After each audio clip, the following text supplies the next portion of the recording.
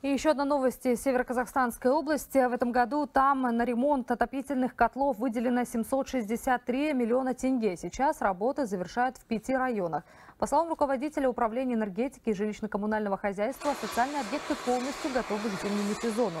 В первую очередь тепло подадут в школы, детские сады, поликлиники и больницы. Затем по очереди подключат многоэтажные жилые дома. Кроме того, та теплоэлектроцентраль, на которой в марте прошлого года обрушился дымоход, сейчас готова на 88%.